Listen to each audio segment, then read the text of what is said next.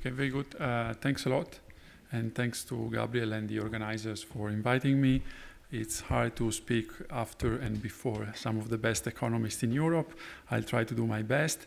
The problem is that by shuffling the order of the presentation, Gabriel has prevented me from my best joke that I was the last obstacle between you and dinner, but I said it anyway, so I can move on.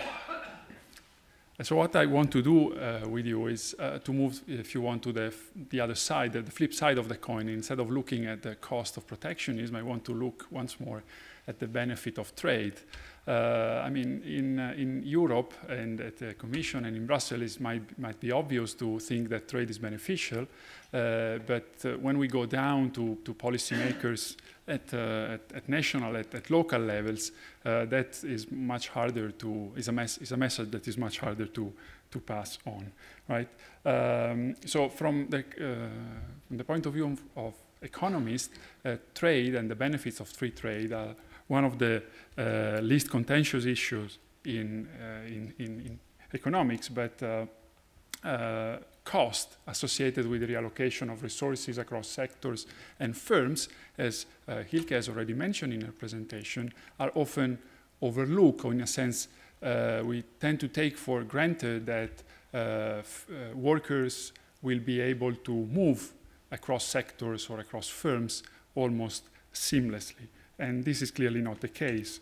And policymakers and the public are very often concerned with the impact that trade may have on firms and workers. And these concerns tend to be magnified when we trade and we discuss trade policy issues relative to countries with much lower level of wages or much different levels of worker protections, for instance, right?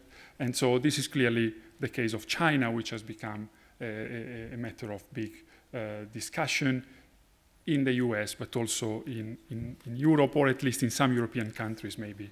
Now, I don't have to tell you that since its entry into WTO, China has become a very big player in world trade. Here you see some numbers, but for the sake of time, I'd rather skip this and move on. So what are basically the bottom line, the effects of trade? First and foremost, trade alters prices, and so it triggers specialization, right? So countries would normally specialize in what they do better, and all countries would benefit, right? We teach students that trade is not a zero-sum game, but the main benefit is that it can increase the size of the pie that people can share. Of course, there are distributional issues that need to be taken into account. So what is the charm, if you want, of why is protectionism sexy with policymakers, or with some policymakers at least? The idea is to shield domestic firms from the effects of globalization, of import competition.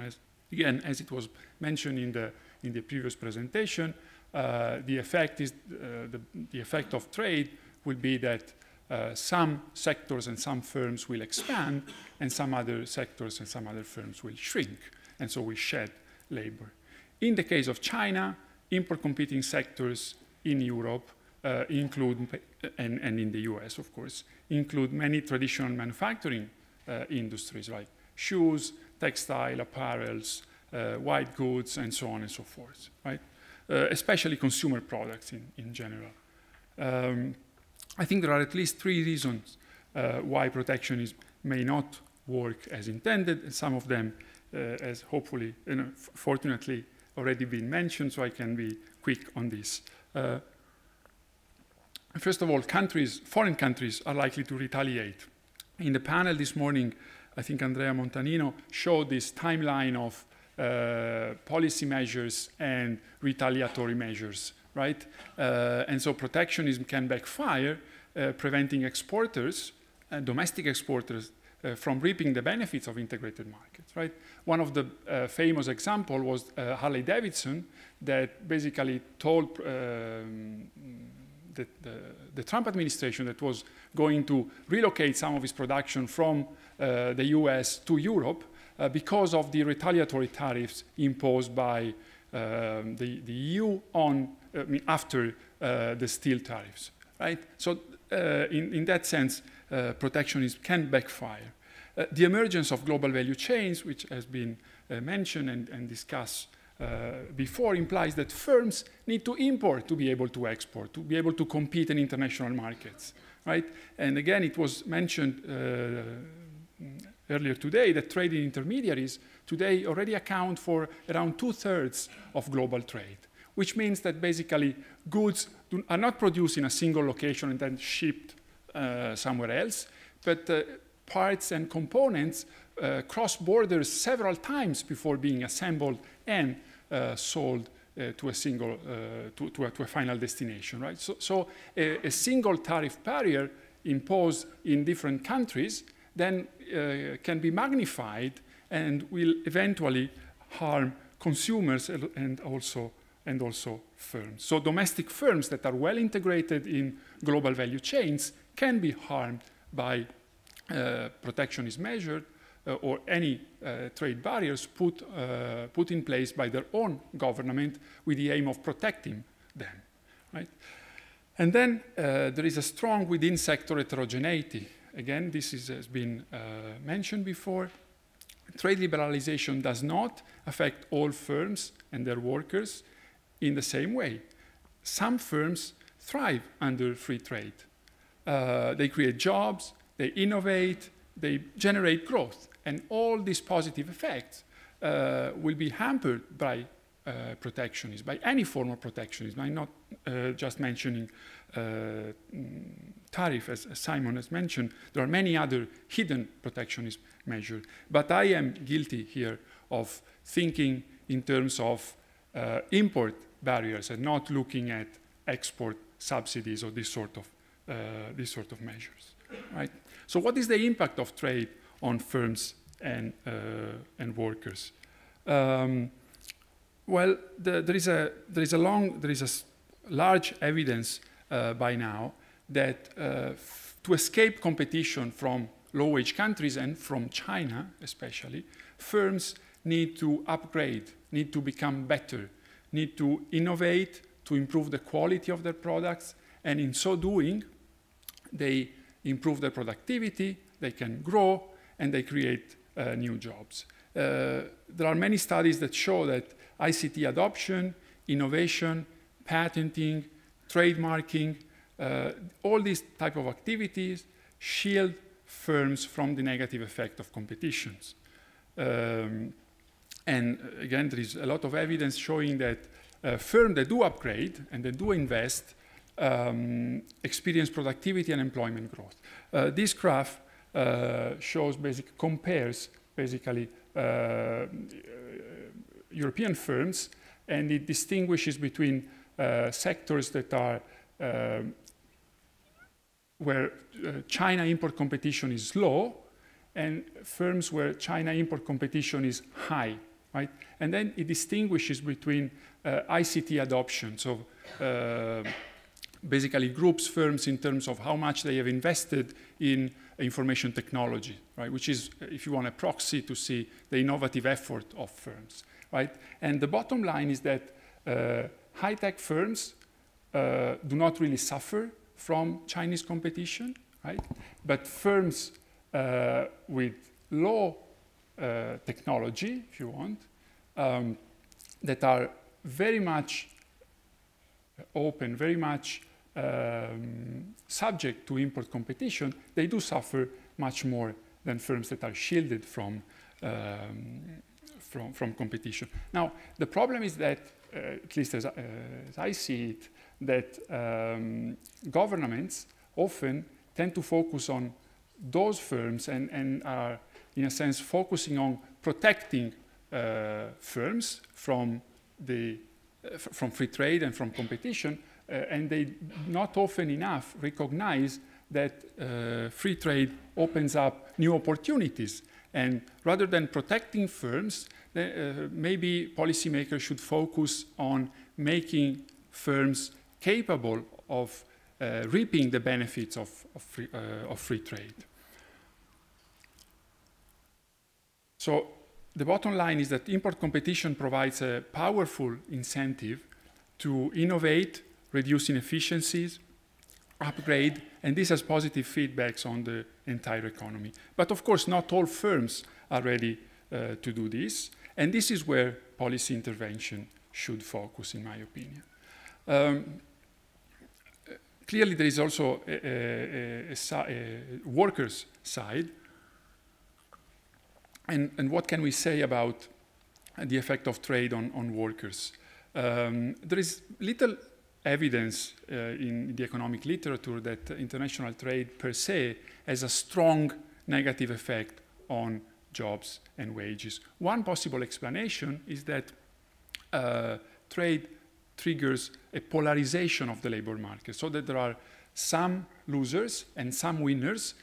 Overall, the effect sort of washes out, and we don't see a strong aggregate effect. Indeed, we know by now that the cost of adjustment tend to fall disproportionately on low-wage workers, low-skill workers, whereas high-skill workers gain. And it is especially so when we incorporate into the picture the role of global value chains. So global value chains magnify this effect, but can make high-skilled workers even better off. Now, to interpret all these phenomena in the remaining 5 minutes, sort of, 4 minutes, 3.5, 2, okay.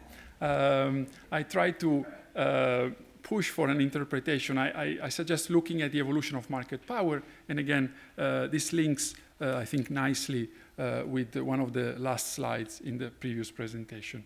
Now, I would like to push this button. Can I? Okay, very good. I spent most of my Sunday night trying to put that button in the slide, so I'm very proud I can use it. There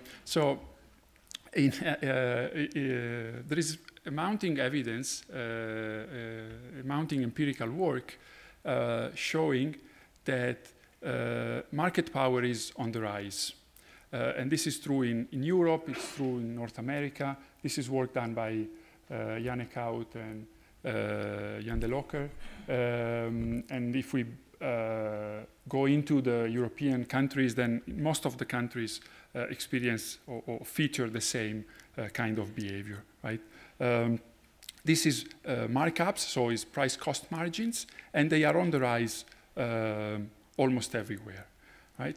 In their papers, Eckhout and de Locker show that the phenomenon has important macroeconomic implications. So if you want, why do we care about the rise of market power? Well, we should care because it has implication in terms of the labor share of income. It has an implication in terms of low skill wages and therefore the polarization of the labor market and wage inequality. It has implications in terms of labor mobility, which go down, mobility in terms of geography, and also mobility across firms and across jobs. And it also explains part of the slowdown in output and productivity growth. So these problems are the problems that affect several European countries, and I think that they contribute at least fueling populist and nationalistic sentiments, right? I mean, this is at least my feeling from Italy. Now, how does all this relate to trade? Now, trade liberalization increases competition in principle, so it should work against market power, right? And we know that the China shock, so China accession to the WTO and its increasing role in world trade, has pushed down prices and markups in several markets, especially consumer goods, right? If we exclude energy and raw materials, whose prices have been pushed up by China, in many other markets, prices have gone down. But then because trade also induces the reallocation of resources toward the best firms, then it can increase their market power, the market power of the winners of globalization, right? Now here there is I think, two different effects. There is an effect on goods market, on final products, and international competition, so international trade, will keep downward pressure on prices and markups, and so will keep market power in check by and large. But because labor markets tend to be more fragmented and more local, and because of the size of these firms that become bigger because they can profit from international trade, then those firms can acquire substantial monopsony power in labor market. So market power vis-a-vis their workers, right? And this can have important negative effects in terms of wage inequality, employment, and labor mobility. Indeed, there is some evidence from the US for the moment suggesting that exposure to imports from China leads to more concentrated labor markets, and this tends to push down wages, especially for the low-skilled workers. Now, the problem, though, is not trade per se. It's labor market concentration.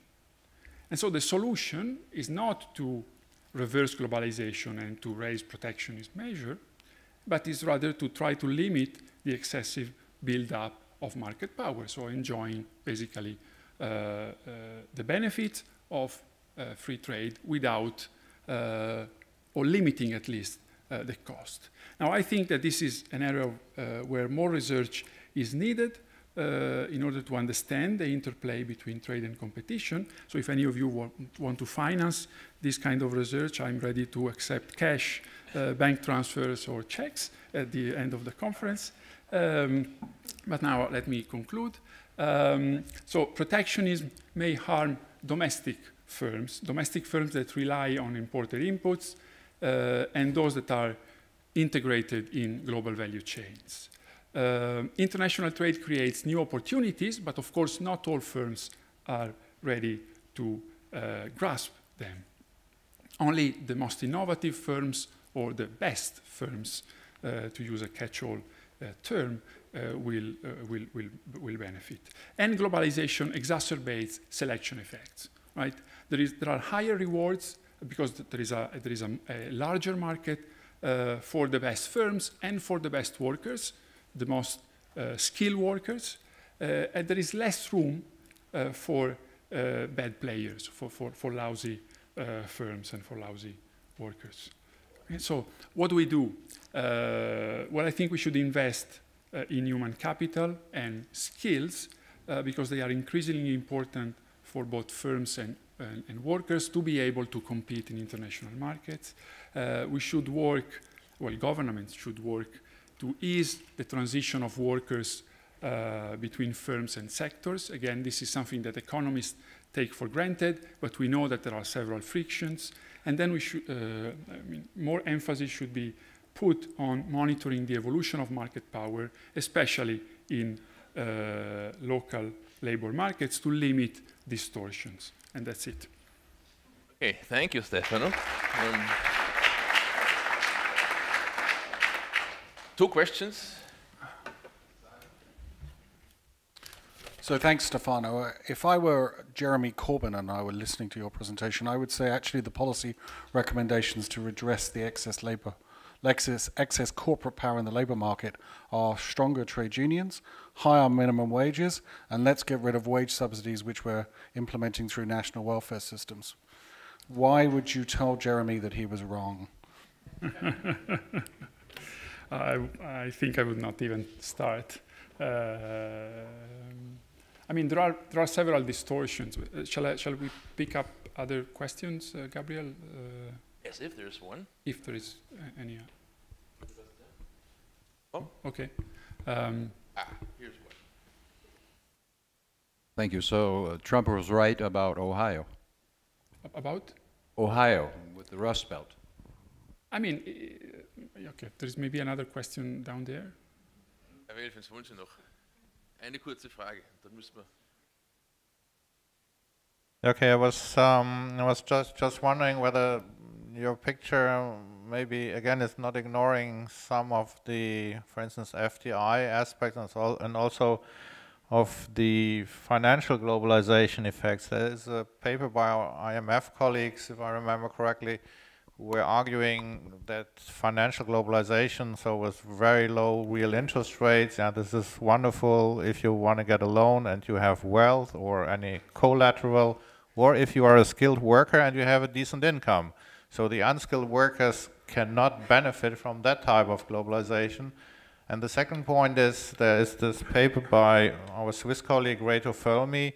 He basically shows, based on microdata from a Swiss tax office and so on, he shows that the strongest increase for the top 1% in Switzerland's income is for those who get income from foreign sources, so from abroad.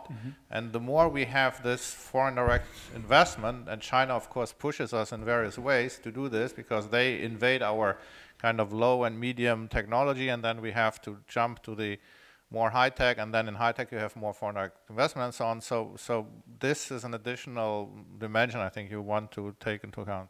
Yeah, all the comments are very well taken. Yeah, Ohio is clearly a problem. I mean, we know from ever that some firms, some sectors, some regions suffer, and but the idea is not to limit trade, is to help them adjust, right? And that's the issue. And I think it touches upon the first question as well. The problem is not to create, to put more sand in the wheels, but is to help those who are left out or lose from globalization to adapt and to adjust, to have a larger share of firms and workers that can thrive, that can benefit and take advantage of the opportunities. In financial globalization is a big issue, and I think we haven't been talking about this. I mean, I'm not referring here, when I say that high-skilled workers benefit, I'm not thinking of financial professionals or, I mean, the big CEOs who will take home zillions of dollars. It's clearly that that's a problem, but I don't think we have the time to start discussing this. Still, if in the smaller scale of the heterogeneity that we have been discussing, there is clearly that some workers benefit and some lose, and the gap is widening. We need to acknowledge this and to tackle this without saying that we should simply stop all flows because they are costing some jobs or some wages to some specific workers.